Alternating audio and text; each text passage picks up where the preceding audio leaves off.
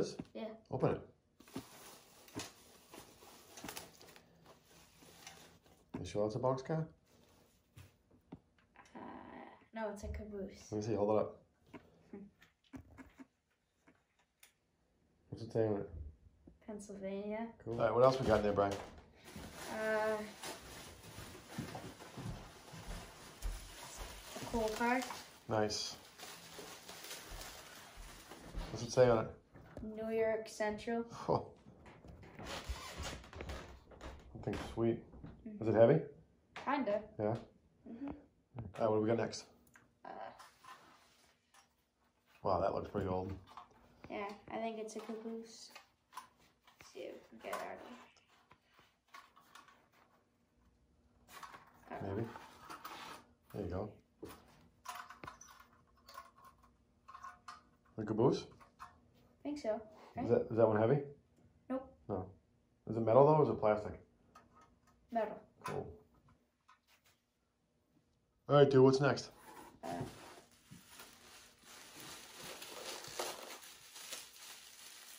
Not sure.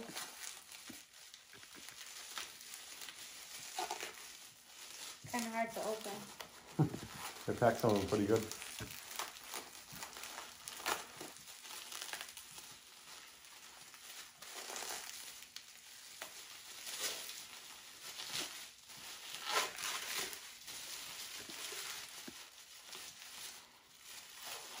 Whoa. That thing's cool. Hold it up. Oh, it's two of them. Nice. What are they? Oil cars? Yeah. What's it say on the side? Sunoco. Sweet. All right, what do we got next, buddy? Let's see. Lumber car. Nice. Oh, it's got the lumber on it too. Yep.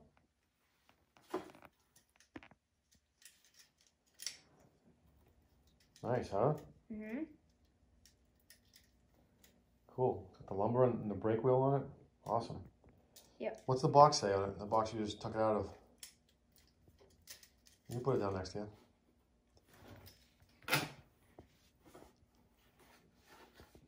The Lionel Corporation. Yeah. What about on the end of the box?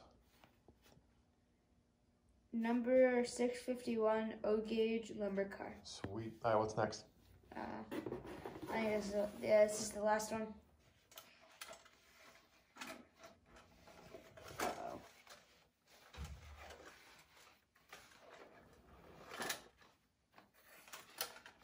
Whoa. All right, that thing's cool.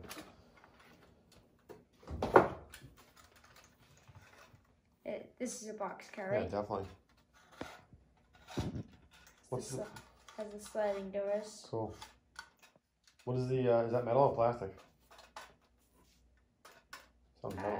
I think it's metal. Yeah. What's the box say? Like on the end, like the last one.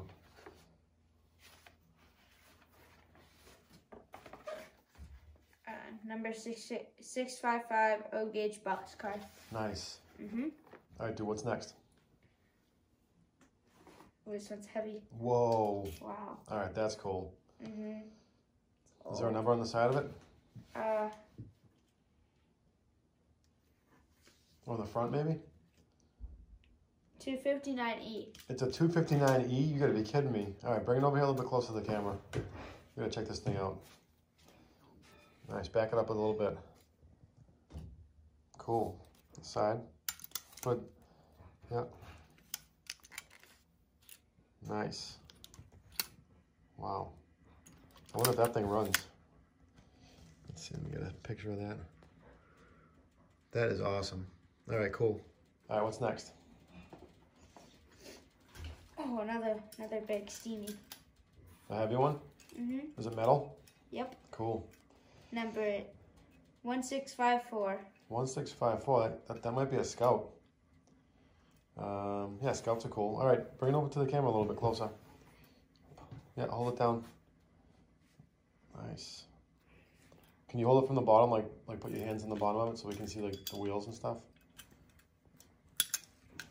Nice. Nice. Cool. All right, now flip it over so we can see, like, yeah. All right. Sweet. All right, dude, last but not least, let's see what we got. What's in this? Whoa. Attic find. Holy smokes. That thing's awesome. What's the number on the side? 2056. 2056. So 2056. Hey, bring it a little bit closer. Let's see. Dude, this thing. Wait a minute. What? Wow. Turn it the other way again, Brian. It's a 3-window 2056. That is a rare engine. And I can't believe it's an attic find. So let's get these guys in the tracks and see if they work. Nice.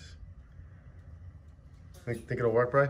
Mm-hmm. All right, let's check it out. Okay, train fam. So here is the collection of trains that we've got in the attic find. Let's see. We'll start right over here. We've got what looks to be a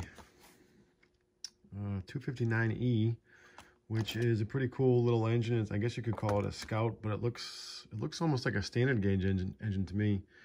It's got a little dent right there, and the paint's chipping and stuff, and there's a little dent in the front over here. Looks like it was dropped a couple times, so I'm not sure if this one's gonna run or not, but you know, it's definitely not mint, but that's what you get in an attic find. It's still pretty cool though. You know, it's definitely a cool looking engine. I've never seen one of these in person, so definitely cool. The next item is a Sunoco tank car. It's definitely in rough shape. One coupler is good, one coupler is not, but nonetheless, it's still a cool car. Let's see, the third car we have a Pennsylvania caboose that's actually in pretty mint condition. It's metal, and I thought at first it was a pre-war caboose, but it's got to be a post-war because of the couplers that it has. But it's definitely cool. It's got a pickup roller on the bottom, so it must light up. And I'm not sure if it will or not. We haven't tested any of these trains. The next item is what looks like a older Scout. It's got a little bit more side rods than you'd normally see on a Scout. Normally you just see this one single one, but this one has the second one in the back, so a little bit more detail. And it's metal, so it's a metal Scout. And the number is 1654. I'm gonna have to look this one up. Pretty cool. Decent condition. The next item is another Sunoco tank car that's in a little bit better shape. Both couplers are in good shape. Paint's not too bad. So yeah, this one looks pretty good. The next item would be this. This is definitely a pre-war car.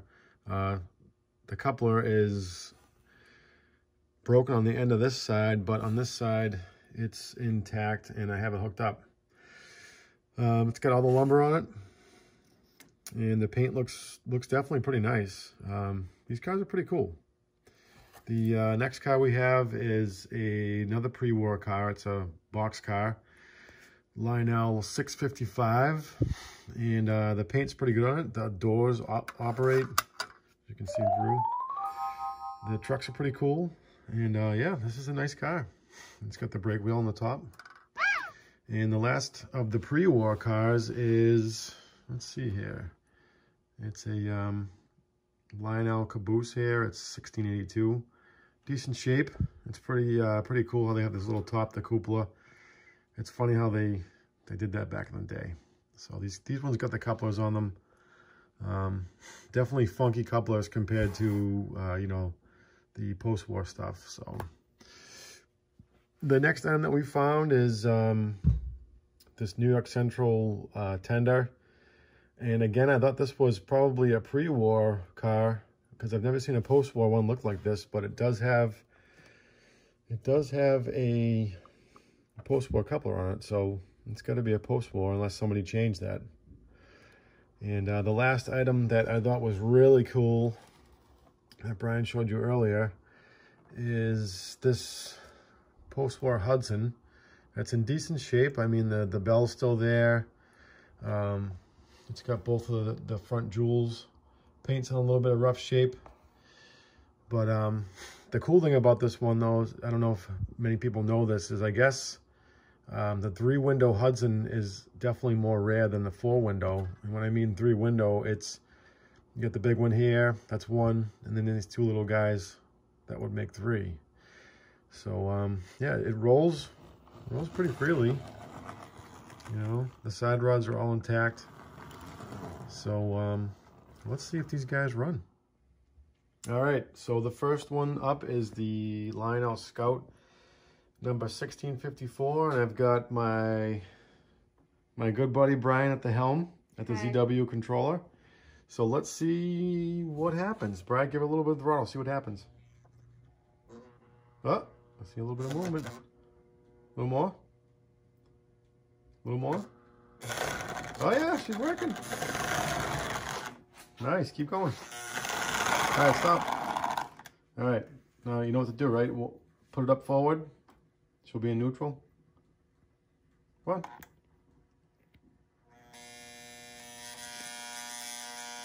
All right, that's neutral. Now back, and then forward again. Yeah, keep going. All right.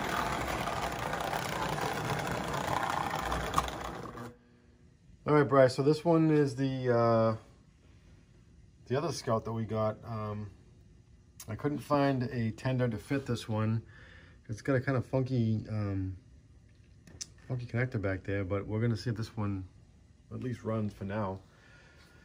All right, Bri, let's see, give it some throttle. All right, that's not gonna work. Let's see, do it again. Maybe the E unit needs to be adjusted. I'll keep it off, let's see. All right, try it again. Off, back. Oh, she wants to do something. Try one more time. All right, try it again. Back. Yeah, let me try one more thing. All right, try it again. Back. Again. Sometimes you're gonna give him a little help.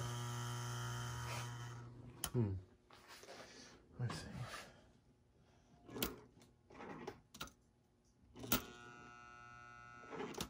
The unit's working. Let's see. Right in the middle. Let's try.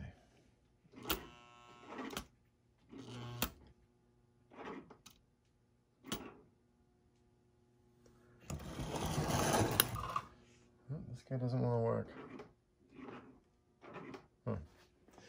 Well, if anybody's got any tips or tricks for this little engine right here, let me know in the comments below. And we'll see if we can get this guy working. One more time. Doesn't want to work. All right. On to the next one. All right, Bri, let's see this one. This is the Hudson, the 2056. It's with this tender right here that doesn't look like it belongs, but we're gonna try it out anyway. So give it some throttle. All right, that must be neutral. Try again.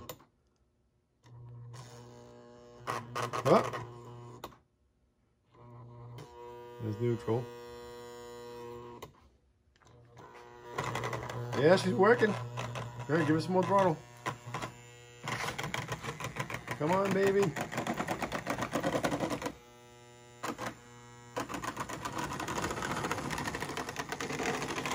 All right, let's back her up.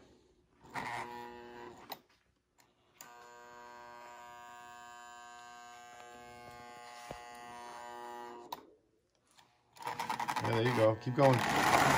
Nice. Back her up.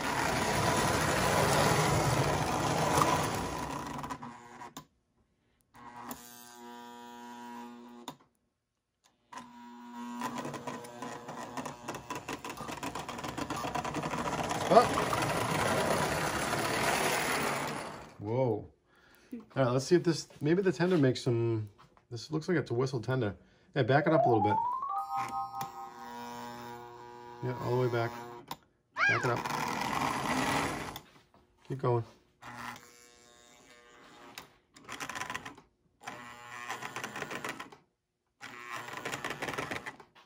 Keeps going forward. Try it again. Right, there's neutral. Back up in front of the nice trees right there. All right, cool. All right, neutral. All right, leave it like that. Leave the throttle up. Now leave the throttle there. Now push the whistle thing up a little bit. What, this one? Yeah, push it up. No, up. Yep. Yeah, keep doing it. Like let back a little bit.